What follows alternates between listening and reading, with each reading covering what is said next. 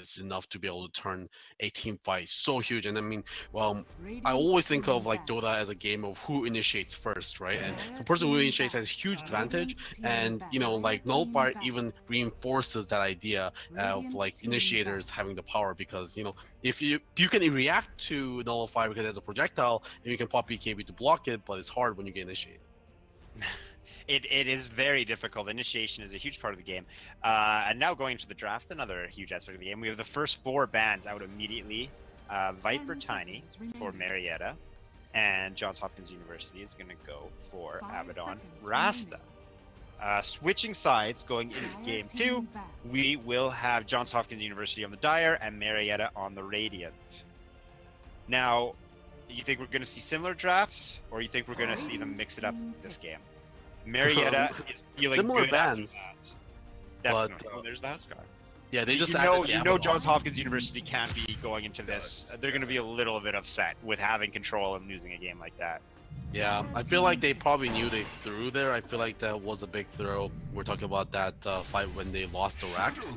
That won't take away the Shadow Fiend actually for themselves, which worked very well for Marietta last game. And yeah, there's Shadow Fiend Clockwork. Hello, Johns Hopkins University. That is a classic combination, a staple draft start. If anyone is unfamiliar with this, Clockwork can kill Shadow Fiend early on, so it's great to deny him for the other team. But more importantly, for every last hit Shadow Fiend gets, he increases his damage. You can last hit Clockwork's cogs before the game even starts and go to lane with a maximum amount of Necromastery. I believe it is 12, or is that 12. The number it was nerfed from? Necromastery at level 1 is 12 souls, dealing 2 damage, or adding 2 damage each, adding 24 damage to Shadow Fiend before the game even starts. On the flip side, we're going to see an early Outworld Devour pick up by Marietta College. I guess they are very confident in their OD versus Shadow Fiend lane. OD is another lane dominator. He offers a save just like Tusk, so there's 2 saves on Marietta College's team. And OD is a hero that can snowball just like Shadow Fiend. Yeah, mid lane's getting picked out immediately. I mean, when you know who your opponent is going to be playing in mid lane, Shadow Fiend, obviously, you don't have as much risk picking the OD. And another thing that I will see all the time when it comes to Clockwork and Shadow Fiend, they take sometimes a little while getting out of their base, trying to last hit those cogs. But after that nerf where he went Necromastery from 15 to 12, I don't think that's really the case anymore. Now, after getting your maximum souls to 12, you'll need another cycle of Clockwork cogs. I find they usually can get out over onto the bounty runes in time. Definitely. That was the old strategy, is that if someone's going to go Clockwork Shadow Fiend, the easiest way to punish them is to try and go for all 4 bounty runes, because you know they're not going to be there in time. However, yes, if they are quick, and if they even want to sacrifice the 100 mana on Clockwork that's likely going to regen, you can deny the cogs on the way to the bounty rune. I'm just double checking the mana cost, and yes, it is 50 mana at level 1 for cogs. Now, bans. Omni Nitric Hero. Heroes that can fight in lane, they're a little bit difficult to kill. Heroes that scale well. Heroes that enable you to push versus a Nyx and a Bristleback, 2 actually very similar bans as last game, because all these heroes I think were banned in the second phase of last game. At least I know Bristleback, Jakira, and Omni-Knight won. Yes, and I love that the Huskar is being banned. Although I would love it more if Huskar was not banned, but instead picked. Going into the second phase, we actually have the mid laners revealed and the position 4s revealed. So it's likely a position 5 pick going to come out here from Johns Hopkins. There's the Witch Doctor. They are going to steal the support combo, putting it against the Marietta. Wait, no. Now I'm confusing myself. No, you're right. You're right. Marietta. Oh wait, no. You're right. Clockwork was over on Marietta. And they had Witch Doctor. You're right. They did take. No, did John Hopkins? No, John Hopkins had this. They're the same combo. Yeah, John Hopkins is repeating the same combo. Yeah. Now, why are they repeating it, goalie? What are the strengths of this, apart from their control and their? I mean, they're both like super murdery supports. You know, they're defensive supports at all. They're like fully offensively geared supports that can. Honestly, just blow up anyone just by themselves. And as we were discussing the importance of the laning phase, it is not, or it is uncommon to see aggressive tri-lanes. However, we saw one last game. If Johns Hopkins University won it with those supports. Oh, so the same supports. The same supports for both teams. Oh, the comfort pick. I love it. Well, if this has taught us anything, we know that Johns Hopkins University is going to do a fantastic job in the early game with these supports. However, Marietta College has proven their ability to position well in order to soak up battery assault, to group up for battery assault, separate for cast. They did not allow Johns Hopkins University to get as many kills as I think Johns Hopkins want, but if it comes to a tri-lane versus tri-lane situation as it did in the last game, Johns Hopkins University has proven that they are ready to scrap. They know how to fight, they know how to get their knuckles a little bit bloody, and they're not scared to do so. Going into this game as well, they will have the Shadow Fiend with the extra souls. Oh, speaking of difficult lanes. Hello. God, I love this hero in the off lane. Oh god, you're disgusting, Goldie. Why do you love this hero? Tell me what about this you like. I mean, you just—it's so I don't know. It's so funny. You just run around and you get to bully the enemy carry against enemy tri-lane, and they don't do anything because your things are healing you constantly, and they never die, and then you like turn into like a damage hose in the late game. It's just so much fun. I mean, like she kind of fits my like playstyle because when I play offlane, I like playing Omni Knights. I like playing Abaddon. Ooh. I like playing Enchantress. Hold on. Can I get a new caster? This is just absolutely revolting. Hearing your hero pool. I need to take a shower after this game. Hearing you say that. Well, just like the laning, the importance of the laning phase, the importance of mid-game team fights, and that has been seen in Gyro's rise. Now, Outworld Devourer and Gyro, those heroes have some buttons to press. In the mid-game team fights, OD, dropping the hammer, erasing people from the game, and Gyrocopter with the low cooldown, high damage output from his stun, from his rocket barrage, and from his ultimate ability, which he can use both to farm and to fight. Gyrocopter, what is his, what's the big ol' call down? That's what it's called. Yeah. Now, I also find when, of course, John Hopkins is looking for their safe laner here, I find a common counter I've been seeing recently in pro meta is the Morphling against Gyrocopter, because it's a perfect like hero for Morphling to copy, because you can pop the your flak cannon, your missile barrage, and your rocket, and then just turn back into Morphling and do your thing. Yeah, Morphling loves that, and if that did not make complete sense, if you do the flak cannon, you're going to keep it on Morphling. Morphling will be doing the auto attacks with the flak cannon buff. I'm excited to see this Enchantress, because Enchantress to me is a hit or miss hero. She snowballs out of control, or she feeds and can never recover. I definitely agree. And I would love to see what Marietta is able to do for the Johns Hopkins University Enchantress. I think Enchantress is fun to watch in lane. I don't think she's very fun to play against. I'm excited for it. They have a lot of damage output at Johns Hopkins University, but not necessarily a frontliner as the game goes on. And there's another mid-game team fight from Marietta College. Marietta's mid-game is going to be insane, and their lanes are not something to laugh at either. Yeah, completely different look from the last game here. They're Marietta matching pace for face here for Johns Hopkins. Marietta is not taking this game late. They are going to end this game easily before 40 minutes. I would be surprised they're going to be going for high ground before 30. Now their tower hitting ability isn't too great. It's essentially Gyrocopter, who's a low range hero as well, so he's going to be in danger spots. Enchantress is a long range hero. I'm scared. Marietta needs to win the fights, and I don't think they're going to have a problem winning the fights in the early game, but they need to win the fights to get high ground. They can't really siege, it feels like.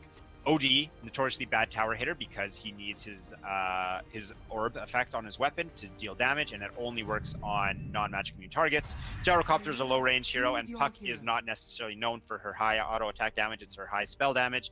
There's Luna. That is the late game secured hero. That feels like a hero to me that can carry this game, especially with the space that's going to be made from Enchantress.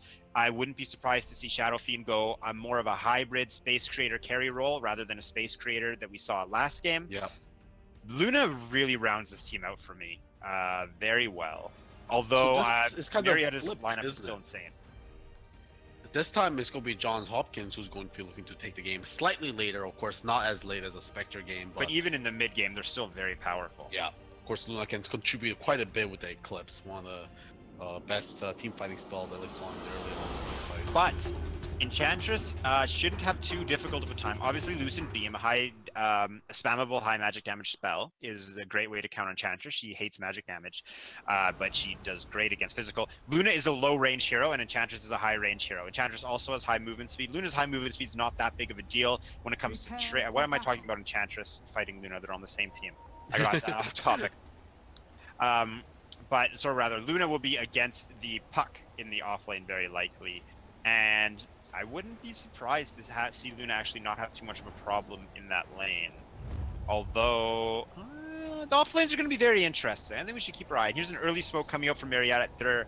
Yeah, they know that Clockwork and Shadow Fiend aren't going to be there, and +1 because Luna obviously needs to help with that as well. Right now, so far 8 souls on Shadow Fiend. They need 2 more rounds to get full souls on them. They might not do 2 more, they might just do 1 more and give them the 11. And they're set up, Marietta is set up in Johns Hopkins University jungle. They have a Tusk, they have a Ward. I think it is unlikely that Johns Hopkins University will even attempt to go for their top bounty rune. They didn't do it last game. I doubt they'll do it again this game, now that they have a Shadow Fiend and a Clockwork, slowing down their early push. Yep. Their early ability to get out of the base, rather. The 0-minute bounty rune, of course, is 200 gold, split amongst your entire team, so it would be very nice for them to be able to pick up. Enchantress might make a move here. Puck is going to show? Oh, Puck. Well, bottom lane.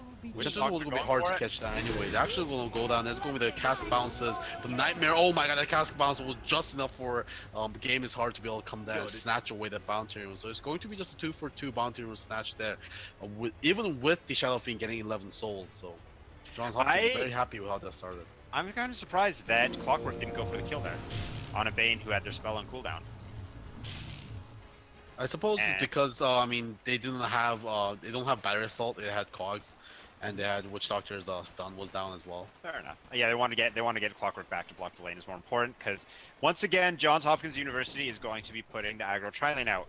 3 heroes mid, 2 of them for Marietta, trying to secure a strong early game for Outworld Devourer, who they know will be trying to last hit against the Shadow Fiend, who has a large advantage because of the cogs that he has denied. And in the top lane, right now it's just a Bane versus Enchantress. Yeah, Taiga taking a long time to get there because he's walking all the way from the bottom all the way to the top. Because he didn't want to get tri-lane, obviously. Now, Luna's at half health sitting down here against the Puck, but Luna does have support coming in. Once a lot of damage. That's going to be the cast coming out. With the stun, though, the stun is going to be there with a huge amount of damage. One click would do it, but they won't be able to get the range for it. Puck's a little bit too quick. Lucid Beam isn't skilled. And the potion has been used by Luna. Now, Puck has an Orb of Venom. Puck also only has Tango, so Puck is going to take a while to regen up here. No mana regen. Johns Hopkins University has rotated their Clockwork mid. It is now a 2-on-2 lane mid. 2 position 4s and 2 position 2s.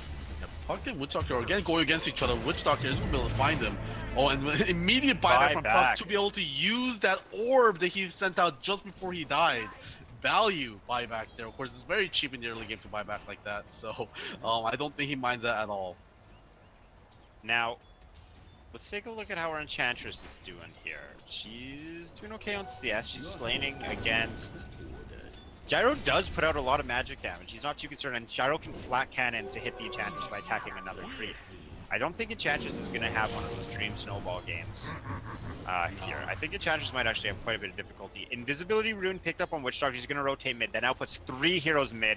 All they need to do is get Clockwork on top of another stun. No, there's going to be the Barrier Assault, though. The body blocks aren't really there. Or just makes it away. Tusk's just posturing up, trying to say, get away from my buddy. Very well done by Outworld Devourer, not getting blocked by Witch Doctor. That could have meant his death mid, which would have been allowing Shadow Fiend to start taking the lane over. Yeah, if you got cogged, he probably died there thanks to the reasons. I do feel that Enchantress can get punished more by the top lane. However, with Enfeeble, it's very hard for her to last hit, and Gyro will likely not have too much of a problem taking this lane over. Yeah, that's very annoying. Actually, with Enfeeble, it kind of balances it out, because Gyro has very low attack damage. Yeah, Enchantress usually has very easy lane against most lanes, but this lane actually has all the boxes ticked. So while dealing with Enchantress, of course, Jericho doesn't have to necessarily right-click Enchantress. Actually, they find the kill in the mid lane, surfacing that one. That's going to be a Tusk snowball in. Bottom lane, They'll find that kill. puck goes And down as well. they find the kill in the puck. I came here for a battle. Shadowfiend's gonna teleport down on mid, and we'll return to our lanes. Now, Witch Doctor has been forced back, which isn't that big of a deal as long as it's not a core. Yeah, Luna Puck has is having a 2 really boots of hard speed time. queued up on her quick buy. Interesting. I'm assuming that was a mistake. Hopefully, doesn't buy 1 boot per feet, I guess. Now, has that ever happened to you? Have you ever bought 2 pairs of boots? Or on the flip side, have you ever just forgotten to buy boots? Oh yeah, I mean multiple times. I think I played a game of Anti-Mage the entire game without buying boots. Oh boy. And then I realized I didn't have boots. And Oh, top lane! Top Here we lane go, is going to Enchantress. snowball rolling over Enchantress. You Bye-bye. can't untouchable against Missile Barrage, lady. Everyone just hit their spells. There wasn't much more to it. Everyone in top lane for Marietta just had to click on Enchantress and cast their spells. That untouchable doesn't do anything for her. Oh, right now. Clockwork has a haste. This is a very deadly rune for this hero. See if he can get on top. He really wants to get on top of he wants to get on top of the OD. However, I think he's gonna have to go for a different hero. I think it's very unlikely he'll get OD. Yeah, Oh, so here we he's go. looking for top tier. Gyrocopter. Ping onto the gyro. Of course, this gyro can do a lot of damage within the cogs. There's going to be the barrier still coming out. Cogs as well. Rail trying to do as much damage. Ty got stuck in here. He's going to get right click that. Nightmare saving him for the time being. Actually getting it out.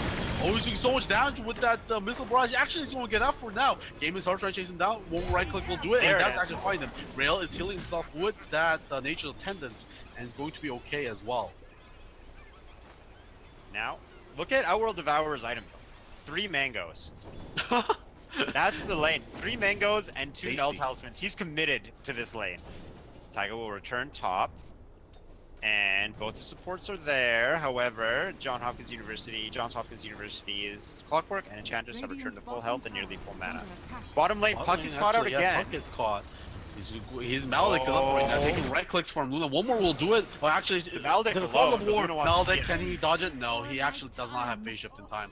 And actually, Luna even getting that kill with that Lucent Beam, so I'm going to be very Better happy for with Luna that. to get the CS. I like that. Anyways, even I if like how he you call it was dead. CS. He's not even a creep though. Puck lives matter. Fair enough. Or little level 4 Puck, and Clockwork's gonna rotate mid as well, or rather, Witch Doctor and Clockwork gonna rotate mid, trying to make a play on the Outworld Devourer, who has not tasted. Oh, he's going into the lane. Oh no, this is a mistake. There's going to be Coconut from the high ground. The bounce is going to be there as well. He's with Maldic it up. One more raise going to do so much damage. He has 1 charges. Puck away from him. He's going to be enough damage. 2 more ticks remaining. I believe 1 more tick here. He's Well, going he's to be fine. okay, I believe. The Yep, one he'll be definitely okay. helped. Tusk is gonna pick up a top, double damage from top, but he gets found by Clockwork. If he doesn't have a snowball target, oh, as I say, he could take a lot of damage. Clockwork just hits him in the butt once and just walks away. Now, Luna's getting a little bit low against Puck. I think we'll see. Yeah, here's Witch Doctor coming down to help Luna out. And the game slowed down a little bit. Get dodged by the phase shift, but actually Coconut bounces back right onto him. Maldic on him as well. Oh, it's definitely Maldic. Oh yeah. Can maybe phase shift 1 damage tick from it. He's going Nice. to another 1. gonna live. They're salving up, and yeah, 40 health. He's gonna be okay. Okay, but that costs a salve, and essentially his ability to lane mid lane, a little bit of a scrap. But Outworld Devourer will be fine. Top lane, how's our Enchantress doing? Gyro's Just 3rd on CS against Enchantress, who is only at 12. Gyro's 28 and 18 to Enchantress 12 and 7. Obviously, Gyro's winning this lane. They're going to go on Enchantress. Yeah. But Not Enchantress gonna kill sealing her. himself through Nature's Attendance. Very hard to kill her with that spell up. Surprisingly, with Puck even dying 3 times here, doing better in CS than the Enchantress. Yeah, Enchantress is going to have it has a very hard lane, and this is going to likely lead to a very difficult game for her. Yeah. Of course, Puck is relevant even without too much CS, but Enchantress Yes. not too much. I do feel like this might end up being Oh, a snowball in the benefit. mid lane against that Shellfie. He's stuck under that shard, but they're not going to commit for that kill with the Clockwork coming up for support. Now, both offlaners are having difficulties, but I do agree. I think Puck will have an easier time getting into the game than an Enchantress. I'm concerned that Enchantress may be a non-factor this game. She does have impetus. She can put some damage out now. Beating Gyrocopter to 6, however, Gyrocopter's sharing a lane with a Bane. And Bane's just going to keep enfeebling Enchantress, making her lane more and more difficult. Oh my god, and the damage coming out from the flat cannon as well. Of course, Untouchable doesn't do anything against that. Invisibility Rune is going to be picked up shortly, I believe. And Owl Devourer grabs Sanity's Eclipse at level 6. And so he's aware that, you know, 6 heroes are often seen mid. He wants to be able to win that fight when it breaks out. Supports. Gyrocopter's actually backing out a top lane. Are there stacks for him? No, there are not. He's for the gonna shrine up. Doesn't want to be low against Enchantress with level 6, I guess. Shadow Fiend wants to bait the OD out to set up this Clockwork. Game Clockwork doesn't want to be sharing batteries. Oh, here we go. Well, he actually missed the second raise. He's going to be letting the second raise there. No 3 raises on him, but the right click might be enough to take him down. Yes, there it is. No Esper in prison to save himself. A little bit lucky with some of those battery assaults hitting when it should. Here we go, top lane Enchantress. There's going to roll in. Enchantress started healing with the Nature's Attendants. Can she survive? She's tanking all that missile barrage, but this is OS Frog to the max. There's going to be a Nightmare to slow her down a little bit. Nature's Attendants healing up to full. Yet again, it is over now for now. There's going to be a flare coming out for the Vision, and it's going to be okay. Now Clockwork coming in for revenge, but not sure if there's can do. There's still mana on Enchantress for him, but she gets enfeebled up, so very low damage on her. Now they're turning their attention on the Tusk, who's saving himself with the snowball. Now Taiga going in the game is hard with that missile barrage. Rail would love to auto-attack him, but he is too far away, out of sight, thanks to those trees. There's a huge creep wave there, so... Oh, here we go! There's Bane to do it! Impetus is going to be enough. And okay, now Tusk is going to be in big trouble. One more, he's going to be able to do it! Oh my god. And this is why I love Enchantress, the damage from that tiny little This is why I hate Enchantress. Just out of nowhere. Did he deserve that? Did he earn that? Of course. He like, those Nature's Attendants. Frog, are you seeing this? Gank. Okay, well, I'm no longer concerned that Enchantress will be a non-factor this game. Apparently, you know, that's just what we do here with that hero. One thing I want to point out is that Clockwork or Gyrocopter did get a little too excited. Clockwork used Flat Cannon and Rocket Barrage at the same time when he could only attack an Enchantress. So he was getting the Rocket Barrage damage, but the Flat Cannon was getting wasted. Flat Cannon you want to use to attack creeps while enemy heroes are in range of the spread. Rocket Barrage you want to use when you're standing on only an enemy hero. Mid lane Witch Doctor going against hard. There's going with the Coconut. Is there going with the bounces? No bounces actually. They don't get lucky there. Now, bottom lane, they have some spells here. Roll in. Speaking of, there's going to be Nymquil as well, and the World Punch. Goodbye, Luna. Bye. She's out of here. Rail taking the top lane over now. No one's competing against her. This is Rail's time to get back in the game. Looking at CS as we move into the 11-minute mark here, Luna's leading. 59 to 28. However, OD and Gyrocopter on Marietta College to take up position 2 and 3. 53 and 20 on OD and 48 and 20 on Gyrocopter. Not far behind the Luna. Checking out net worth though. Enchantress second out of nowhere. Who's 500 Clockwork in their own jungle. Roland is going to be there. Missile barrage. But oh my god, that Tusk actually pushes him away. And the Cogs, after the Moonshine is going to be able to get himself out safe. Even the call down getting committed there as well. Great avoidance there by Game This Hard.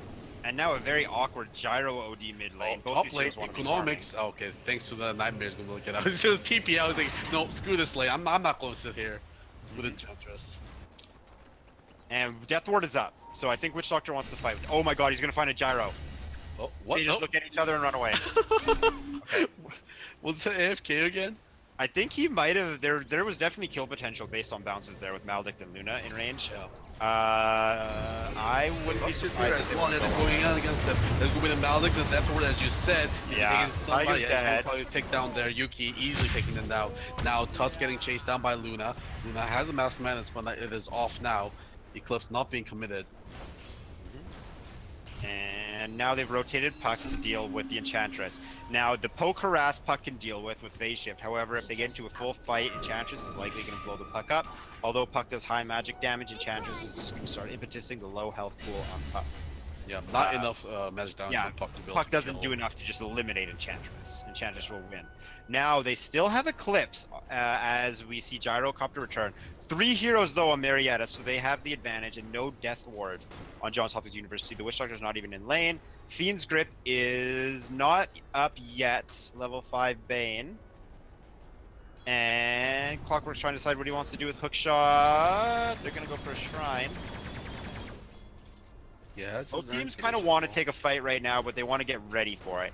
These next fights are what are going to lead us into the mid game, and both teams want to be going into the mid game with some momentum. So there's a 4-man shrine here for Johns Hopkins University, who has a 2K lead currently and a 5-kill lead.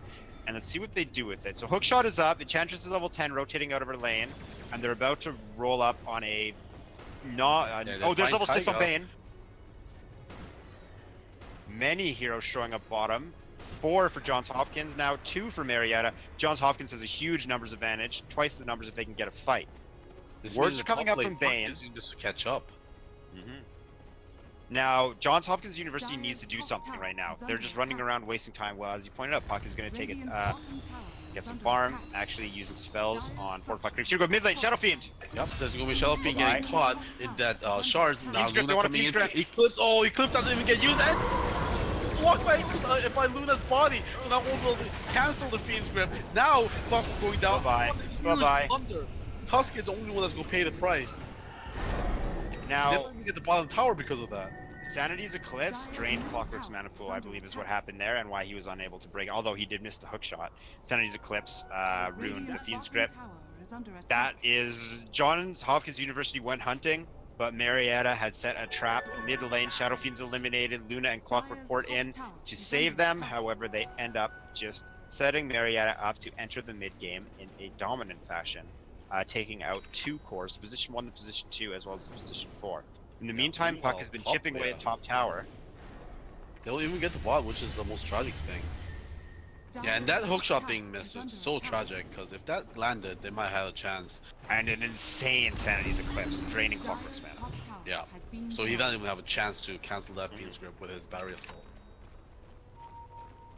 Now, Blink Dagger finish off for Puck. It's a decent timing, considering the bad lane he had. I wouldn't. I would have liked a. I think a Veil would have been great as well for a first item in this game with how much magic damage is coming out. Yeah, but the Blink Dagger is going to get the catch, which is going to set up the call down. It's going to let the rest of the teams set up ice shards and all the other fun stuff that will win them these fights. Now OD hasn't left mid lane. OD has a Force Staff first item, likely going to turn to a Hurricane Pike, which is probably what we'll see from Enchantress. Actually, Enchantress going Dragonlance or Kit. So she wants to have another way to break Fiend's grip and to kill Puck. Bottom lane, Tusk is the only one bottom. They still haven't used Eclipse, which I don't like. I would love to see them fight with Eclipse and farm when it's down. And fight with Eclipse and farm when it's down. A very classic way to play Luna, very effective way to play Luna, and a great way to get her to the late game without losing your base. Because Luna is very difficult to deal with in the late game. Yeah, they're looking to push this tower in again. They're going to Invis picked up on Taiga, who's going to be heading towards the bot. There's going to be the roll in by the Tusk over onto Luna. Going to Roll is punched up and then Dream pulled up as well. Luna still has Eclipse, he wants to commit. Fiend's grip, meanwhile, under the towers, will be able to catch that, the Witch Doctor. Luna, meanwhile, TP's out, which leaves game is hard by himself to go down. The best thing that Johns Hopkins University there was teleport their Luna out. Johns Hopkins University was completely in control or Marietta was completely in control of that fight before it even started, with Gyro just following the clockwork, with Witch Doctor being Fiend's grip under the tower, and Luna being Dream Coiled outside of the fight. There was just no way Johns Hopkins University salvaged this and teleporting out. It's a great idea. Here we go, Tusk is feeding mid. Yeah, it's going to be going in. I don't know what that roll-in was about. And yeah, exactly what you called it. It looks like he's just feeding. He's mad at his team running down mid. Oh boy, 6 months. No, I think he got excited. They had a great fight bottom. He's in the lead. He wants to keep the momentum going, snowballing, if you will. OD was walking by. Hey, check this out. And then they just teleport everyone and will Shadow Fiend. Now, because of that, Johns Hopkins University has committed 4 heroes to the mid. They're likely going to try and make a push here. Here comes the call down, hitting off the That won't come in for the tower. It's going to get last hit by the Luna. Tower for call down. Johns Hopkins University. Puck, meanwhile, is taking that bottom tower. With Enchantress taking top as well, so it's going to be probably just an off-lane tower for an off-lane tower here. Puck does get that last hit. Enchantress, still 200 health to go, so probably one more lane creeps here. Oh, going to roll in on her. She's going to commit for the tower still. She just be very stubborn with it. She gets the last hit thanks to Nature's Attendance. She doesn't care, but she might care about the Fiend's Grip She's though. healing. Her health is going the wrong way. It doesn't care actually. I'm wrong. The Tusk is trying to get her, but she's so adorable. Luna's rotating in too with the now clips. with the Nightmare, the Nature's Attendance is over. Eclipse, he gets coming, ergonomics gets barely out. Now Tusk is rolling in on Enchantress, but now he has no damage left. But now there is going to be a Dream Coil as well. TP out on the Enchantress. Enchantress is going to be cancelled up thanks to that Astral Imprisonment. Now really gets taken down. Finally. And Econometrics actually takes the last hit, waiting with the Brain Sap. I think I would have preferred to have OD capture the Luna and let the Enchantress go. Sure. However, they're the two highest net worth heroes on the team. Both are great. Eclipse was wasted. The first time we get to see the spell, nothing comes of it. This is not what they want to see. Here we go. Shadow Blade on Gyrocopter mid. To be right there, there's going to be a complete miss on that ult. He hits him on their head, but pushes him to that door, which is going to be enough to kill him.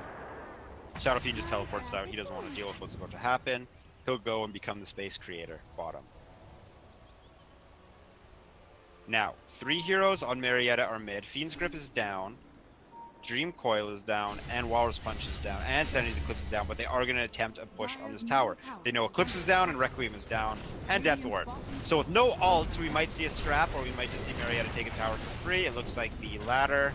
Mid tower goes down. There's now only one T1 tower left in the game. Marietta has held on to a very low health safe lane tower. Marietta is rotating 4 of their heroes bottom to make a move, and they will likely run into an Enchantress, a hero that has been very difficult to kill as this game has progressed. This game has been very much neck and neck so far. Now, is this the first time network lead for John Hopkins? It's been so back and forth and such minor leads, so...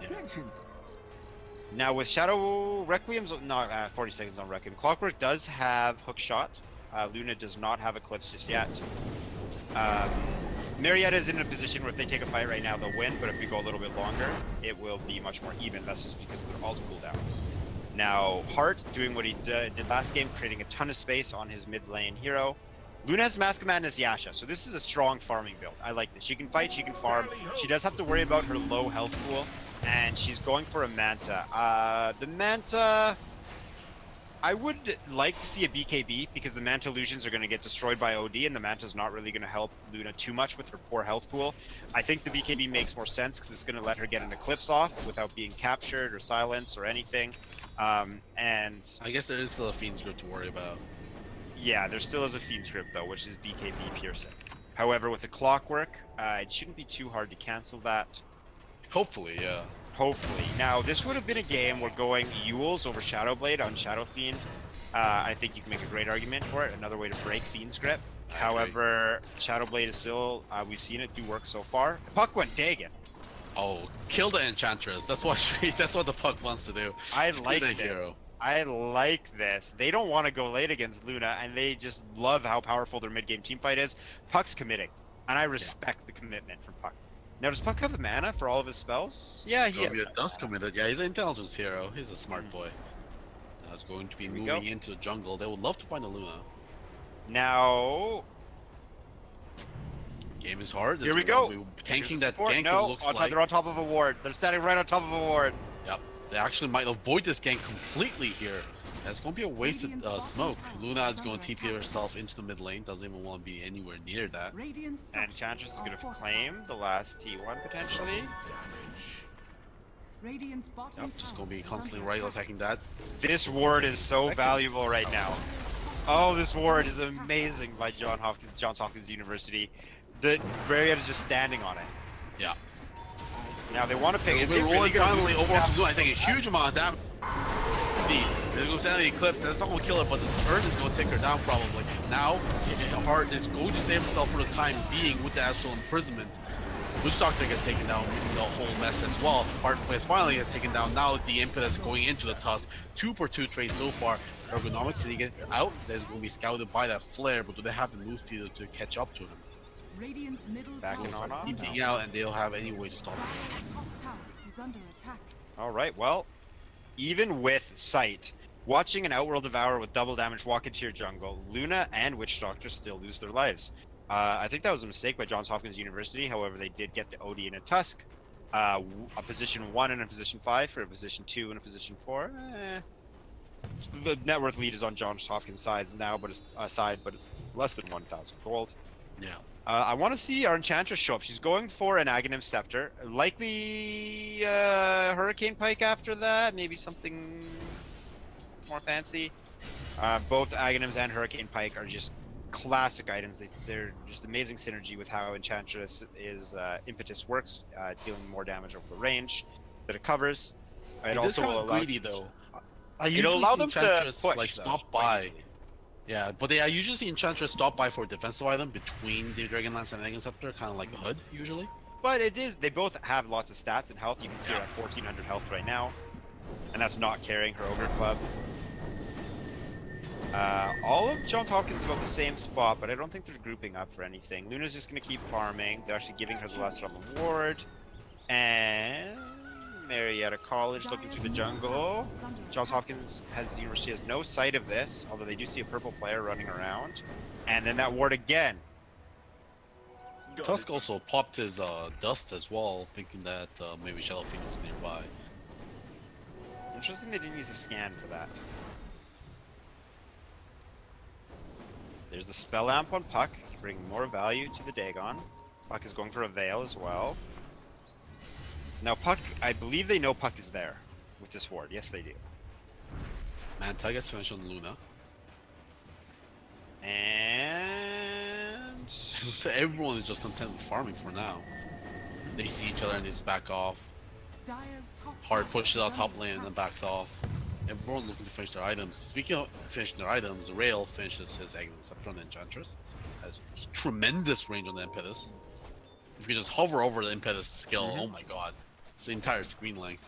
Jeez. Yeah. Attack range 880. New sniper. Good. Yep.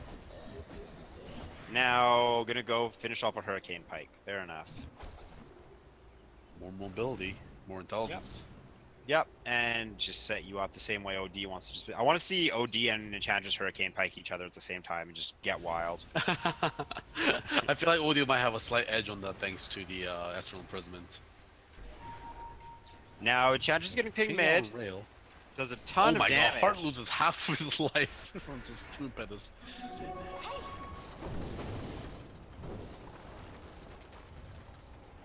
Very slow game for, especially coming from Marietta College with the OD, a Puck who built Dagon, and Gyrocopter. Very powerful mid-game fight up. Playing against a Luna, a hero that's gonna not have a problem bringing the game late. It's surprising that they're slowing it down this much. Yeah, I agree. It's like both teams are very content with farming here. I mean, something that can happen in these games, like very important games like playoffs. I mean, your single mistakes can mean you're completely out of the season. A lot of times teams get a little bit timid to take any aggressive actions, and they just kind of play what's safe, which usually is farming. And that's what might be what we're seeing here. And Johns Hopkins University is on their elimination game. Having the Luna to fall back on, I do believe I would favor them in the late game. OD, Gyrocopter, Puck, these are all great. Tusking transition to a core. Fiend's Grip is always relevant. Not trying to say that we're going to go late and it'll be as one-sided as it was last game with the Spectre, but Luna is definitely the scary hero in the late game this game, and Shadow Fiend scales very well as well. Now, Shadow Fiend is going... He has the Dragonlance, actually. It's kind of a ganky, safe, pushy build. Here we go on Gyrocopter. I don't think he's going to get a kill. Yeah, Gyro just backs on out. And we're going to keep on farming. What I would like to see is Marietta make a move. Puck has queued up all of his Dagon levels, and he's sitting by the tower. I like this. I would almost think it's worth it to just go for the Clockwork, except Clockwork has a Blade Mail, and Puck could be in a very dangerous situation. It's been now, like... more heroes are rotating. We do have a 4-on-3 top. There's the coil. Clockwork is very scared right now. He's going to get punched up. It's going to be a Dagon down. And there's finally a kill. Now Tusk, maybe he will pay for the price as well. Nightmare's going to stop at least. Put under there it is. Imprisonment as well. Gonna be able to save himself away from the Maledict. Here's one more tick. Oh, there it is. Oh, barely. Yeah, the Astral Imprisonment coming in clutch. And I believe he was getting healed by the Spirit Vessel during it. I'm not sure how the interaction works, but I think it still heals you. Yeah, I was actually clicked onto him and I saw his health actually. You know, you can do that with Snowball too in the laning phase with a healing salve. Oh, that's very smart. Yeah, you could healing salve with Snowball. It's really, that's a sick move to pull. You can do it on your teammates as well. That's really good. That would be the I give me a command whether we win or lose play. So Luna's topping CS, but Gyrocopter and OD are behind, position 2 and 3. Top tower is T2 tower, owned by Johns Hopkins University. Is going to take some damage. Clockwork picks up his boots at 28 minutes into the game, and they're tranquil boots. Okay. Get himself some more move speed, so he can roam around the map a little bit more, I guess. I guess so. She's just gonna Puck again, sitting in her favorite spot. Here we go. This time it's going to another same setup there. Going to be snap on the coil as well. And where is the Dagon? No Dagon. Actually, maybe I would already use it. Oh, and then there isn't enough intelligence for Santa's Eclipse. Actually, that's 0 damage against Rail, who happens to have more intelligence. Now they're going to pay for it thanks to the cogs coming out and the Eclipse coming in as well. Huge blunder here coming out from the side of Marietta. Well, they have two Gyrocopters in the jungle right now. Instead of being in lane, strangely enough, when he has creeps right beside him, farming the ogres. And they're going to turn this into a Roshan, or at least attempt to do it. They did commit Eclipse, however, Dream Coil and Sanity's Eclipse was committed, as well as Outworld Devourer's Life. Gyro's going to just be bottom lane, so JHU know that they can likely take this safely, Gyro being a strong mid-game fighter. Now the Sigil actually scouting out this Roshan attempt. Be charged as well, but they're not going to deter them from taking it. A just goes over to Luna. And I like it. Now what is our Luna doing? So she has her Manta Style. BKB is queued up next, I like a lot. It's going to stop a ton of damage coming out from Marietta, who has a lot of magic. The physical damage she needs to worry about is from Gyrocopter, who's currently hitting for, what's that, about 191 damage. And it's not something to laugh at, but it's not the scariest. OD is going to lose a ton of damage, not being able to gain Arcane Orb on Luna. Also not going to be able to Hurricane Pike her. And hopefully Luna will be able to get a successful Eclipse, unlike the first one of the match. Now Puck has returned top. OD kind of hits that kind of a weird power curve, right? He gets really strong in the mid game, gets really weak when people pick up BKB, and then gets really strong again when people's BKBs go down to 5 seconds. As well as when he hits level 20 and gets the Sanity's Eclipse multiplier, which is often picked up, at least in pub games. That is a serious R button. He has a lot of damage. And he can also get the level 25 60-second Arcane Orb instill to make sure he can carry over those intelligence from that's a great way to end a game. And also give him some pushing ability, because the damage he steals, will go into his, or the intellect he steals will go into his base damage, which he can bring onto towers, unlike Arcane Orb damage. Now, it looks like Johns Hopkins University might be comfortable crossing the river. They might just back off. Yeah, Johns Hopkins University just wants to take this late. Puck is building a Dagon, and he's committed to building a Dagon. Dagon 3 on. With Dagon 4 and Dagon 5 queued up. They're going to lose a tier 2 top if Luna's going to rotate and help, but that's already 182 health left on that tower. Just shy of deny range. Who's sitting up here top? Now it's a Tusk up here. What is he doing up here? Tusk, you're not Puck. I think it might be actually time for some Tinker Words up here. Yeah, seriously. Oh, they're going to be finding Shelfie in the mid lane that's going to pop out his 10-second BKB. Now the Nightmare actually saving Puck for time being. It's not going to be enough now. The Maledict's going on him. He's going to stay in. Oh my god, perfectly timed. Shadow Ray is going to be able to take down that Puck. And Gyrocopter has become a race car. 505 movement speed, going for Butterfly next. Makes sense. He's a plane after all. Middle tower and Johns Hopkins University showing up on Marietta's side. Here we go, taking a mid T2. Enchantress attacking it from the other side of the map. Enchantress likely going to stay on the high ground while they siege the high ground because of her insane range. I don't know if they'll be able to take this tower, but they'll definitely put. They might actually be able to take this. So they guys are going in on it. There's the cliff. Won't be the fortified committed. They might have to back up. Of course, there's Age is still up on Luna. There's going to be the Hurricane Pike play over on the Gyrocopter. He's going actually almost dies. 400 health left on him. If he had the vision for a last auto attack, might be able to kill him. Now that is tier 3 down just from the puck kill. Now they're gonna be rolling onto Luna. This might be the Aegis Flame tier. Luna is gonna take off the Spirit Vessel off herself with the Manta. Oh my god, now Heart, one more of those that will do it, but we'll get away from the scary Enchantress. Now Luna revives herself. Now Tiger gotta be careful. There's going to be the Eclipse coming in. There's going to be dodging both the Eclipse and the Requiem from the base shift. But yeah, Puck is going to come back and just absolutely delete it. Now, happy with the Rax exchange, that will be able to get themselves out. Tusk is feeding again. Tusk is going to barely catch the Witch Doctor at the end. And the blink away from Tusk will keep himself safe for now. Can they find Luna? Oh, barely doesn't get the punch there. Tusk almost gets the punch. Now, in the meantime, Gyrocopter's illusions did a ton of damage to the T2 bottom for Johns Hopkins University. Obviously, that is not as big of a deal as losing a Puck twice and a lane of Rax mid, but the bottom T2 is at very low health, as well as the top T2 is at very low health for Johns Hopkins University. Those are 2 towers that Marietta can take easily to get an injection of gold, keep their head above water, but as it stands, Johns Hopkins University is starting to take control of this game. Now, shrines have opened up. Ro16 may respawn in just under 4 minutes. He's still a way out, but that does give Johns Hopkins University a lot of time to take the enemy shrines and take map control and abuse it. The net worth difference is very similar, or it's not that big. It's only 6k net worth difference lead for Johns Hopkins University. However, 2 heroes did just at 20. Luna's going to grab $10 stats and 100 untouchable slow for Enchantress. It's just picked up. Also, 2 Force Staffs were picked up.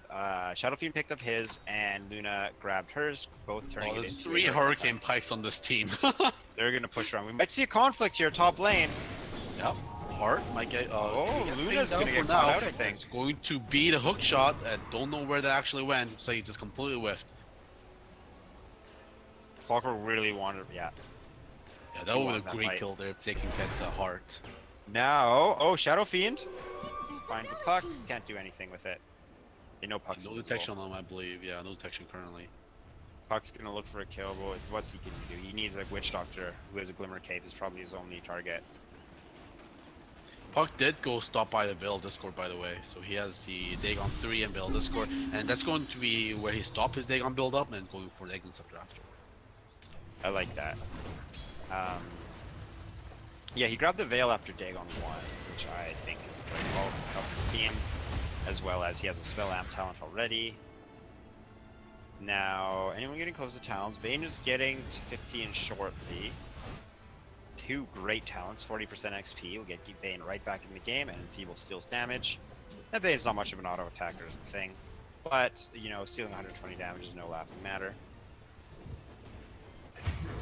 Oh, actually, they find the kill onto the Puck, so it's hiding within the trees in the bot lane, but John Hopkins getting wise to those Puck's tricks. Now, Luna's getting pinged quite a lot. She's going to back out. There's OD. And Luna has a butterfly queued up. How's Gyrocopter's progress? He has a butterfly queued up. He almost has the butterfly. Obviously wants to hold on to buyback. Got it. It looks like they want to take this bottom tower for that Puck kill. Puck has been getting caught out quite a bit, and with the Dagon as her item, she is not very scary. I don't even know if it would be possible for her to finish off a Witch Doctor with that, since Witch Doctor has Glimmer Cape and is holding a point booster. Witch Doctor doing the same build as last time, Glimmer Cape Aghanim's. Why not? That's a classic Witch Doctor build. Yeah, it is. He just wants to use his ult. He went for the gold per minute over the cask bounces as well. There is going to be a tower taken in the top lane as well against the Luna. So there's going to be a tower trade, tier 2 for tier 2. And now the shrines are getting pinged out. Take advantage of your ability to go for shrines with the other team can't. Ro16 may respawn in 40 seconds, so we'll see after that. If John Hopkins can take down the top shrine and the top tier 2, they'll have a huge advantage going into this Ro16 fight. Definitely. Now, Sheepstick has been picked up on OD, and a Blink Dagger as well. So if they're able to catch Shadow Fiend, or they're able to catch Luna before the BKB goes off, they'll likely get a kill. However, Glimmer Cape is a fantastic counter to that if Witch Doctor is in range and quick enough. And the game has slowed down quite a bit.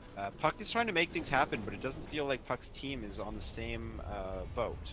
Now, Yeah. Ro16 will have a 48-second respawn time. Decently quick. Very shortly. And we're gonna see the smoke come out for Marietta, who's gonna run into Johns Hopkins University. Here it is. Well, it's going to be the Glimmer Cape there trying to stop the chip stick, but that's not going to be enough. It's going to be taken down through his BKB. Now Luna coming in with her own BKB, trying to do so much damage. The heart gets taken down. Luna now going ham with this Mask of Madness, going up against the ergonomics as well. The illusions chasing him down. It's not going to be enough to be able to stop him. Now the flat cannons coming in. Luna taking a huge amount of damage from the gyrocopter. Now Luna's going to lose her life. Now Rail by herself is going to get taken down. Now pops the BKB a little bit late there. He's going to be able to die during that duration. Oshan's up in 1 second. Marietta College. Witch Doctor was quick with the Glimmer Cape, but very slow with the Death. He waited maybe 5 or 6 seconds before he ended up casting it. He could have almost got a full duration run off. The pick off there from Marietta, as we discussed with the Sheep Stick, that's exactly what they wanted to happen, although they did trade OD, Tusk, and Bane in the end. Tusk swapped back and trading an OD and Bane for the entire team. That's a huge deal. Now, what are they going to do with it is the question. Obviously, that fight is good, but if Marietta College just returns to farming, it essentially didn't really mean too much. They should know the Ro16 could be up soon. Gyrocopter's actually just going to look through. Gyrocopter's 570 speed. Yeah, there's the Divine Rapier. You think he's going to commit for a Divine Rapier if he does get the money? I think he has a fantastic front line, and I don't think he'll have a problem getting the attacks off. Yeah, that last game, he came in and just cleaned up. Yeah. Yeah, he was in great fighting shape at the end of the fight. There's the thing. And well, there's a tower down. Now they're going to likely check on Ro16. Tusk scouts Ro16 right now. Tusk does help with Ro16 with the Frozen Sigil, although it is on cooldown. He's going to pull it on over. And Clockwork has scouted Ro16. Both teams are now aware that Ro16 is alive. However, Johns Hopkins University does not have top lane pushed out at all, nor bottom lane, and there's a double damage bottom. If Marietta can keep the pressure up and grab the double damage, I don't think they'll have a problem with Ro16.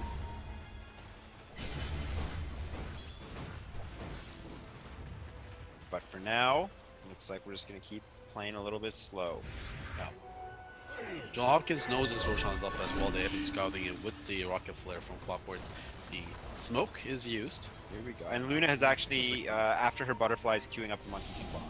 So she wants to be able to deal with Gyro. With the smoke, they want to see the Tusk Illusion fighting against Ro16. They don't want to pop it. They would love to take this sneakily. Oh, as soon as it goes down, they just go right in. Yep. Purple sees the Puck knows. Yeah. They sense it. They can smell it. Now they're coming in to call down. There it is. The Ro16 is very low. Can they do this? The BKB gets up preemptively. Her comes in. Actually, gets the Ro16 killed, but the Aegis goes to the Shadow Fiend. Now the Eclipse gets fully channeled up. Bane's the first one to fall. Now, the Tusk trying to save himself for the time being with the Snowball. Meanwhile, the Clockwork will sacrifice his life on the other side, frontlining for his team. It's going to be a 2-for-1 trade. Aegis still on the Shadow Fiend. Where's the cheese, by the way? Where is the cheese? Now that's actually going in the favor of Johns Hopkins University. Gyrocopter put out an insane amount of damage that fight and played quite safe. He's going to be trying to play like that every fight, and that's one of the reasons he has a Divine Rapier queued up, is he can pull something like that off. Yeah. Gyrocopter actually hasn't been using his drum charges, probably because he hasn't really been fighting too much, to be honest. Gyrocopter's going to want to buy the Divine Rapier in one big purchase after having buyback saved up, because you don't want to give away. You don't just buy it's like a sacred relic right now. That just completely gives away. They're not going to assume Gyrocopter's going Radiance. Now, Butterfly finish on Luna. That's a big item for herself. And now she's going to go for the MKB. So very aggressive build. She'll be able to pump out a ton of damage, especially with her glaives. But I think we're just going to see both teams return to farming now. Aegis is on Shadow Fiend, so if John Hopkins want to do something, they got about 4 more minutes to be able to do it. There's the Rapier. Rapier's picked up. Okay, so this is endgame now. Level 25 on Gyrocopter as well, which he took global cooldown over the 3 homing missiles, which is interesting. Was that a misclick? I don't know. Yeah, it doesn't seem as useful as a 3 home, especially considering that he has the Divine Rapier and he can use all the CC he can get. He's pinging. He's pinging himself. Or is he pinging for a smoke? I think he's pinging himself. I like to believe he's pinging himself. This might be a huge fight here. Divine Here we Rapier. go. They Here's don't the know smoke. Oh, this is the exact same What situation. they want. There's the global call down. Now, Luna gets picked up, and the sheep stick is going to be on there. It's going to get taken down if they can do anything about it. Now, Gyrocopter doing so much damage. That was in the middle of the fight. Divine Rapier. They don't even know he has it. Shelfie Yeah. is the right target. Shelfie is detected right now thanks to the dust. He's going to take it down with that Dagon. Now Clockwork is the only one survivor. Now Shelfie will come back up. He gets stunned by the Whirl Sponge, and Gyrocopter coming in to secure that kill with that missile. Now, after claiming that fight, there's a less than 1k finish from Marietta College. Damage done by Gyrocopter, 6,000. The next closest was OD at 2, and there not one other player broke 4 digits on his team. That was Gyrocopter alone. So, what we can take from that is that Gyrocopter is currently Marietta College. If Gyrocopter dies, Marietta College likely dies. If Gyrocopter is able to attack like that, Marietta College is going to dominate the team fight. For sure. And 6,000 Johns damage. Hopkins, again, going down because of the exact same spot, taking down that shrine. Of course, when you take down that shrine, you reveal your position there and giving a very easy initiation for OD to blink in and get the side device There's initiation. double damage now on Gyrocopter.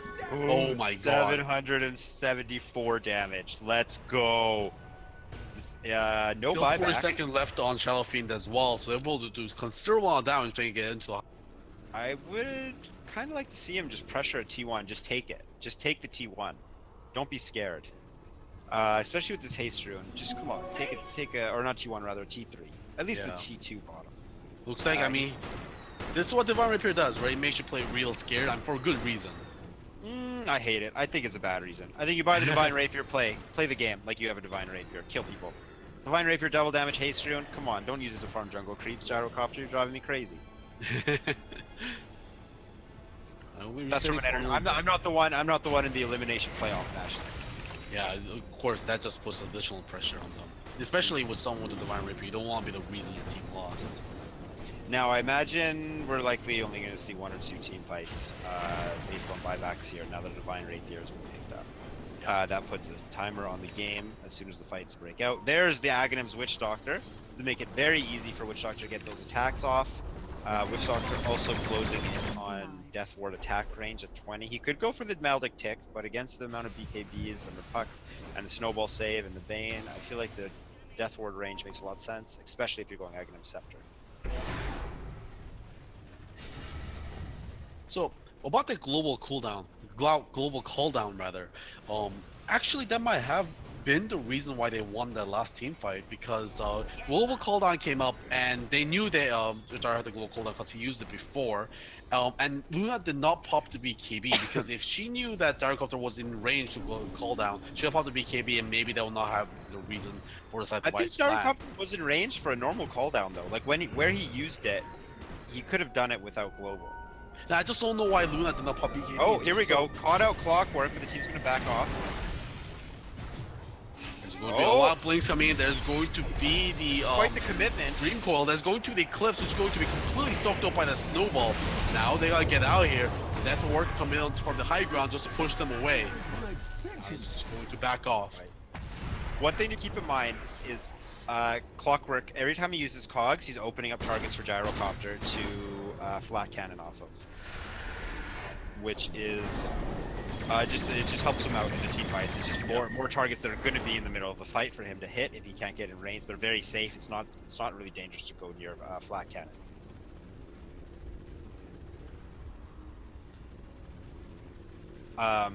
So Clockwork has a Blade Mail, which has seemed, since he's had it from the early game, has seemed like a great item, although he hasn't really gotten much use out of it.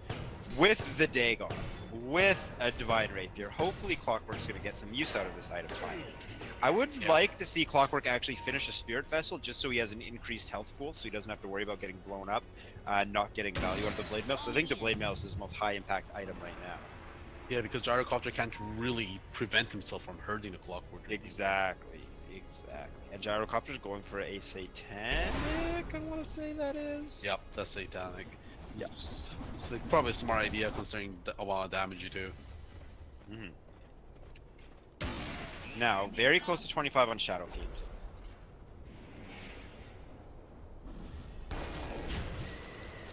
But we're going to slow the game spawn right is back going down. to be shown in 1 minute. That's going to be very relevant. That one is going to be refresher shard on that one. Puck is very close to 25 as well. I'd love to see Dream Coil Rapid Fire. I think it's just hilarious. It's also a great way to fight. She's And not with really refresher, built for it though, unfortunately. but with Refresher Orb, it's insane. Yeah. Getting 2 of those off, that's just kind of like a I win button if you can get 2 good ones. Although you can say that about a lot of vaults.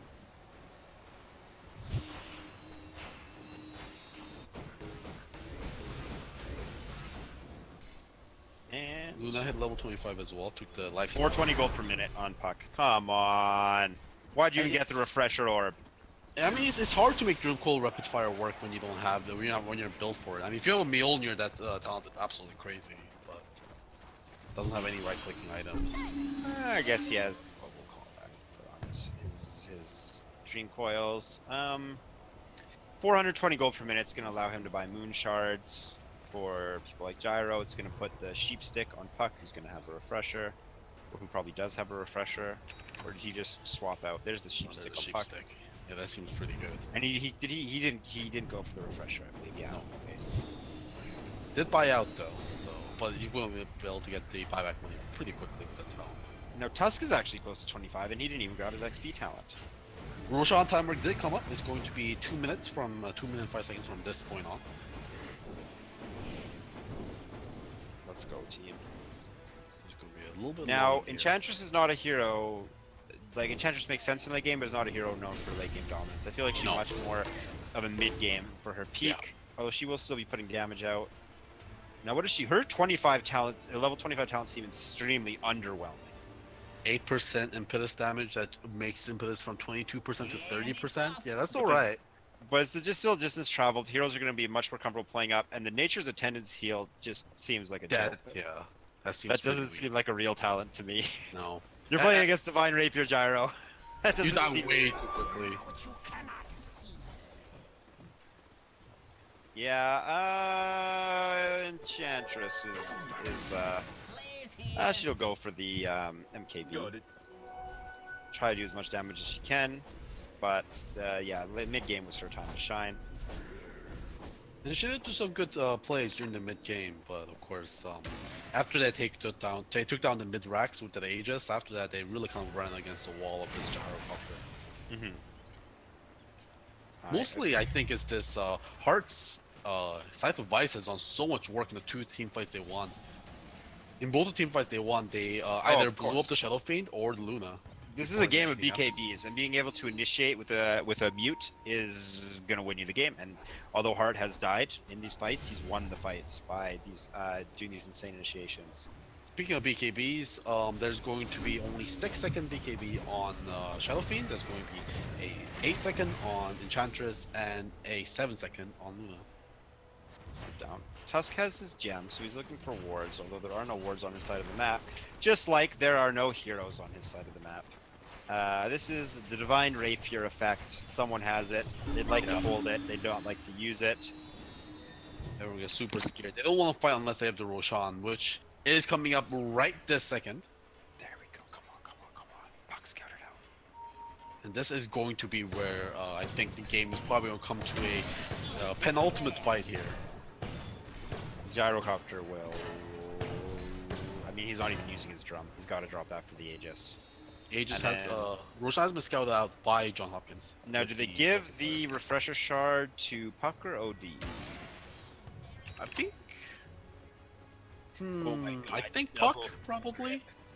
They both have the Scythe of Vice, but this Puck also has the Dagon as well. But did they go Sanity Eclipse Multiplier? No, they went for the 20 strength. Yeah, maybe give it to the Puck. And double Dagon. Yeah, give it to the Puck. They find the Roshan. Both teams are aware of Roshan. But both teams now also is the time you don't want to step away too far from this pit. Here's the smoke. Johns Hopkins University. About to run into a Tusk. Not the kill they want, but it might set up the fight they want. Tusk is going to get himself out of there. He sends the shards away. So it's going to be a botched smoke there for now. Bottom lane, Luna Illusions are going to put some damage on a T3. Is this the... Oh, that means Gyrocopter's bot. They know Gyrocopter's bot. If they want to fight Oh, this time. Gyrocopter! TP is down. Yeah, they're going into a pit. They're committing into a pit where the Gyrocopter making his way Gyro, look how ASAP fast with he the moves. butterfly. 550 movements. Ro16 is at 550% health. They're not going to be quick enough. They're not going to be quick enough. The cooldown is coming in. Our Devar coming in as well. This is dangerous. It will be the Warless Punch and the kick in the pit. Now the Requiem getting channeled up as well. Same as the Death Ward for the full duration. There's going to be Aegis picked up by Luna, and Luna actually picks up the Refresher Shard. Use a double Eclipse. Actually has a second Eclipse unlocked right now. OD goes down, Tusk goes down, but Divine Rapier is safe for now. Gyrocopter got ripped apart by that Death Ward, having it bounce to him. Gyrocopter did 4,700 damage. Witch Doctor did 5,200 damage. Divine Rapier, who needs it? All I need is a Death Ward full duration. All you need is support with a 10,000 net worth compared to a 30k net worth Gyro. Yeah. Gyrocopter spent the whole fight attacking Clockwork Cogs, and I think he maybe just got too committed to the Divine Rapier. He might have been able to accomplish more, but he did only escape by this, just barely. Now, T3 goes down. It's already been down earlier, so it doesn't open up shrines. They want to come in here. What they want is to take a fight. They have Aegis and they have Eclipse again. There's no buyback, but Gyrocopter is doing a fantastic job clearing waves. Luna during that fight picked up the cheese, ate the cheese, and picked up the refresher, ate the refresher, and then picked up the very Aegis. hungry. Yeah. Now with a full belly, she's gonna go higher. Oh, look at them! It's like they have the rapiers. Look how fast they're crushing these buildings. That's Luna. Oh, and even the missile doesn't even make it there thanks to the glaive bounces. And now that they don't back themselves up before the OD comes back up, they're going to be happy with taking that second racks there. John Hopkins still all three of their racks remaining up. Gyrocopter has this Satanic finished up on him as well, so it's going to be even harder to take him down unless they get the initiation on Gyrocopter, which I don't think is going to be easy.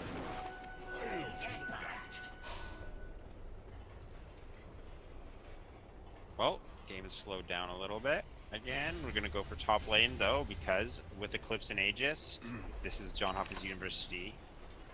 As their time. There's the MKB. Enchantress is just going to be focusing the Gyrocopter. Yeah, Enchantress is going to be a huge amount of damage now, actually. And on their elimination game, Johns Hopkins University is looking like they're going to take this to a game 3. This next fight is going to decide a lot. Are they really? Puck, don't get caught out. No! Oh no, they find him with the rocket flare. Everyone's done it for a little bit longer with the cogs. Now well committed in as well. Now he's going to get out. There's going to Dream Coil and the Fiends grab. Shell Fiends are getting absolutely eviscerated. Same as the Witch Doctor as well. Now Luna, the sole survivor. Wasted Eclipse. Uses the Eclipse and goes out immediately. There is the Aegis popped on her as well. Tries to use it, being able to get away, but it's not going to be enough. He's going to get taken down by that Divine Rapier of Gyrocopter. Even the Astro is coming in to save that Tusk. And that's going to be a 4-for-none trade there. Jam going over to their side as well. And that Eclipse, ouch, that is not Sand King ult. It does not continue through death. Double Divine Rapier on Gyrocopter. Witch Doctor got his ult off and won them a fight earlier. They were not going to let that happen again. OD had a fantastic save on Tusk, and look at that. Marietta College takes the fight with 5 heroes alive. Puck getting caught out and fighting on a T2 instead of on your high ground. That doesn't seem like the way you want to start a fight where you go 5-0. But that's what we just saw from Marietta College. They potentially are going to eliminate Johns Hopkins University in the first casted game of this CSL season for Johns Hopkins University. Now Gyrocopter one-shotting creeps, just going to push on top. Here we go. What's he at now? 900 something damage. There's some damage on him. Go hit this tower. 950 some damage. Oh my god, there's going to be 5-shotting these. Oh, they're going to Hurricane Pike, but they're going to use them as oh my god, and now was there an Enchantress there? Enchantress completely destroyed. Yeah, speaking of Witch Doctor also disappears as well. There's going to be buybacks of force out on those two. Black Cannon's back up again. Yeah, they want to save the buyback on these two cores right now. Shell Fiend up in 1. Luna still 80 seconds to go. They're going to sacrifice another racks here if they don't get the buyback on Luna. Luna doesn't want to buy back. They have to give up another lane. Yeah. Now Black Cannon's going to be wants to play safe there. There's Puck using an ult. Oh, are they backing? Okay, playing it safe. Playing it very safe. Now they have everything but Coil, which is not far off. He has a refresher on Tuck as well if he really needs to use a coil. And they're just gonna back. They want their spells. The thing is, Gyrocopter is on a 40-second timer. Every 40 seconds, he kills everything. You need Flat Cannon to be burned, and that's when you take the fight. If you're Johns Hopkins University. This is a problem right now. The lack of kind of initiation, like a blink and a hex type of initiation that the other team has with the OD, or like a blink nullifier type of play. Because this Gyrocopter, I'm not sure if they're taking him down unless they hex him. It's Gyrocopter's game right now, and he can dictate everything. Johns Hopkins University doesn't have an answer. They have the Enchantress spent 50 minutes building up her build to eliminate Gyrocopter, and he just mantas as well as flat cannons and kills her. Kills her in seconds. She has 2,000 life at level 25. She did go for the 25 Nature's Attendance heal. It could be 100 Nature's Attendance heal for all I care. She dies in 3 hits to that Gyrocopter. He doesn't care one bit about her. He doesn't even care about Untouchable. Not one spell Enchantress has, not one item she has is any concern to Gyrocopter right now. The only thing this Gyrocopter likes is buying swords and hitting jungle creeps. Gyrocopter now going for a Silver Edge here. I love it. Just additional defensive spells there, even I would say, yeah, defensive. You definitely argue it gets rid of Untouchable, but again, Gyrocopter doesn't care. He just attacks something else. Clockwork Cogs, buildings, newts, Luna, whatever he hits, Enchantress is dying. Witch Doctor seems to be the only way this is going to have anything happen. I think Witch Doctor really needs to get level 25 for the Death Ward damage. He's pushing by himself. Oh, he has the link, that's why. But he's there's the catch. Anyways, he was by himself. He'll be there. These goods as well. Tiger gets the global call down. Now, is this the perfect bait? I don't know why John Hopkins are constantly doing this. I feel like they just constantly put themselves out here in this top. This top. Half the jungle in the Radiant side is where they lost every single their huge team fights by putting themselves in a weird position by attacking these buildings and giving themselves away and getting initiated on by this OD with the instant hex. The OD has been doing work with the hex. I love the OD is almost selfless with it. He knows that he could just trade, pour it in, and just start throwing out the right clicks. OD either wins the fight or dies. And wins the fight afterwards. And I like that playstyle. He doesn't try and stay alive. He knows his role. He knows what Gyrocopter is capable of. OD's role is to start a fight and do as much damage as he can, make as much space. He's essentially just taunting people by running at them. And Gyrocopter just gets to hit flat cannon every 40 seconds. So here we go. Shadow Blade up. There was also a buyback on Shadow Fiend, by the way. So Luna is bottom still. Going for the they want Ro16, which is up in 35 seconds. They respawn in 35 seconds. Would not be surprised if we see a 4th Ro16 go down. Now, what does Ro16 drop on his 4th death? I wish it was something special, but I believe it is still the refresher. I've heard to this day no one's ever killed a Ro16 before. They should constantly keep dropping more and more refreshers. Tusk went for the 12% Walrus Punch chance. I mean, why not, right? With how many BKBs are in this game, you might get lucky and break something. Right. It's a very low chance, 12%. The Ice Shards cooldown allow you to permanently block a path, but there also are a lot of force stats. Hurricane Pipe on Enchantress, on Luna, on Shadow Fiend, on Clockwork is a force staff.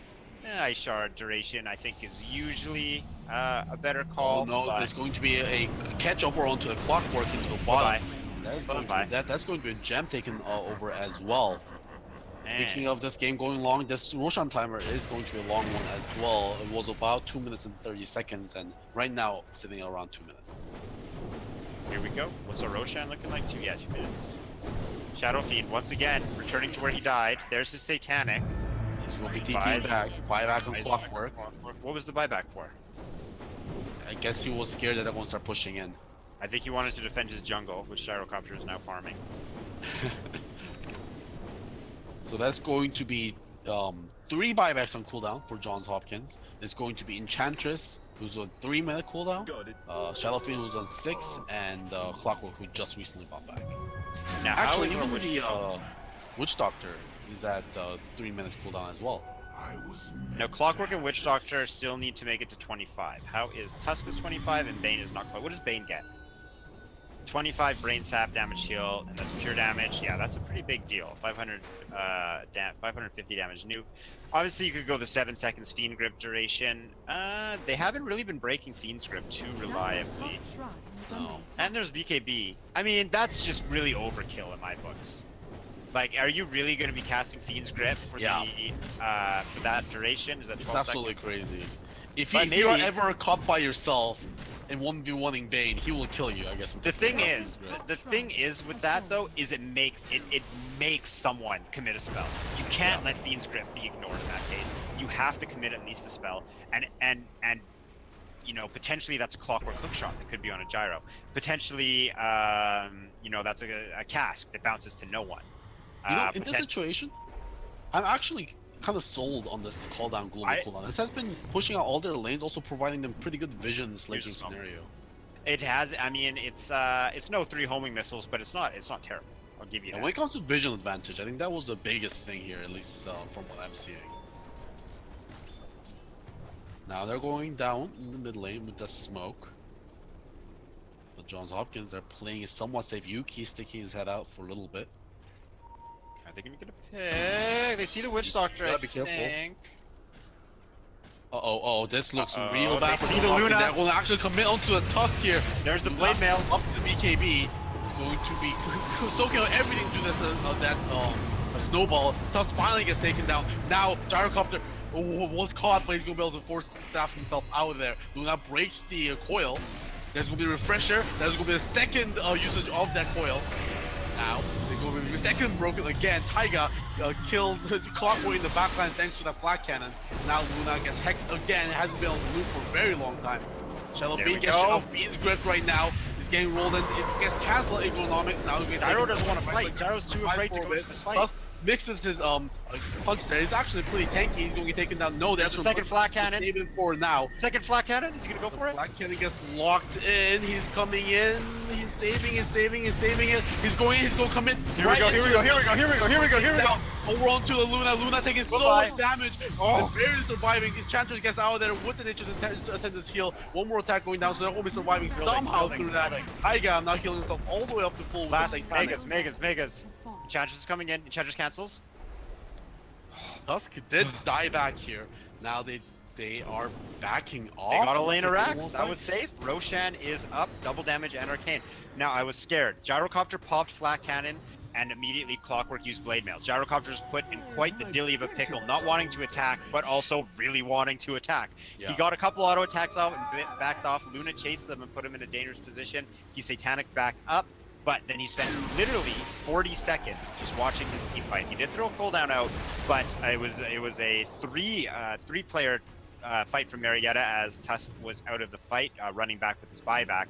Somehow Marietta had minimal losses, waited out the 40 seconds, and they managed to get another set of flat cannon, and I really like what Gyro did. Instead of going for kills, he waited for everyone to group up on the objective. That's what they wanted from that fight. He hit his BKB and he just took the objectives of flat cannon up. There is no way that Johns Hopkins University could protect the objective without giving their lives. Now Roshan is up. If Johns Hopkins University can hold down, scouting it again. Illusion rune, bottom is invisibility. Rail starts up on this Roshan. Now wards get dropped. They see Luna going in there. What has Puck done with his network? Now Puck is queuing up. They're going to be submitting right now, but the DKBs get immediately pop. OD trying to run. Taiga trying to fight. He actually gets stunned by the hook shot. He's going to start dropping. He dropped the rapier onto the ground. Buyback is available on Gyrocopter, but he is now back down to normal items. Luna. That they even spread out the damage as well on Enchantress and Luna, so they're not all in on the hero. They only get the Aegis, Cheese, and just like that, the game has turned around. Gyrocopter fourth on net worth. And they gave the Aegis to one person who doesn't have the Divine Rapier. There's no inventory room on this team. That's true. Who took the Refresher Shard? Refresher Shard is on Shadow Fiend's backpack. Where was the Moon Shard from Puck? Who did he give it to? OD, oddly enough. Fair enough. I guess he benefits a lot from attack speed. So does the guy who hits for 900 damage. Yeah, probably very true. But I guess the guy who hits for 900 damage can only do it every 40 seconds. I feel like Johns Hopkins are just scared of going top lane ever again. Yeah. So they're just gonna go like in. They right have the net worth lead, the divine rapier lead. They have the Aegis. They have the refresher shard. They have the cheese on Clockwork.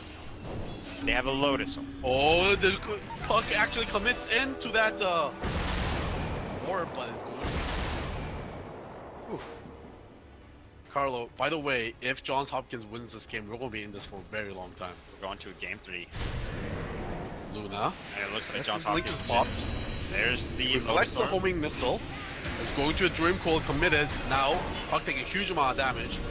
Base out for now. Oh, there's going to be BKB popped as well. Tusk going to go down the first casualty there. Yuki channeling up the Death Ward yet again is going to record commit as well. Now Taiga go down again. No, he actually has to pop BKB though. Defensively trying to save himself. Luna just Now pops the hex buildings. over to the Shadow Fiend. Shadow Fiend is getting gripped as well. Meanwhile, Luna is trying to take down the base. The Shadow Fiend pops the Satanic and starts turning it around into the enemy team. Now Luna focusing on Base the is going down. Shrine, and the Shrine Ancient is going down. Game Luna takes 3, the boys. game. Game 3. We're going into it after 70 minutes of this game.